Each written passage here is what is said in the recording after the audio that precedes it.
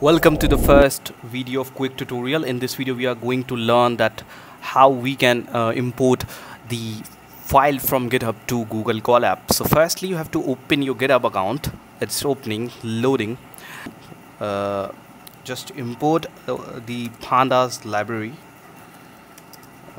as pd and run this command.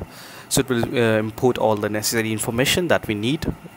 Okay, so click on a file which you want it to. So I just directly upload it from my desktop, this data. I just click on it.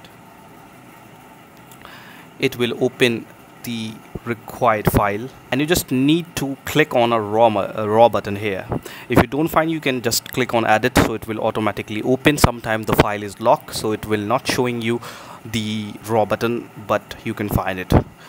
Click on this raw button, so it will show here some data in a raw form, which is a code of CSV.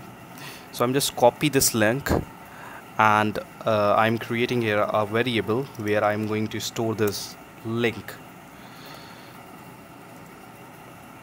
and then you just write here and store another variable where you just need to pass the query or a command which is read underscore CSV, because it's a CSV file, and you just need to pass this URL.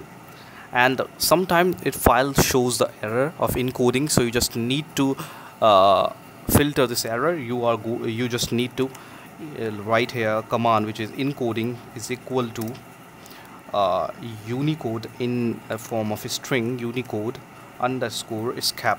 So it will filter your data, and any error which will going to occur, it will minimize it, the chance and probability.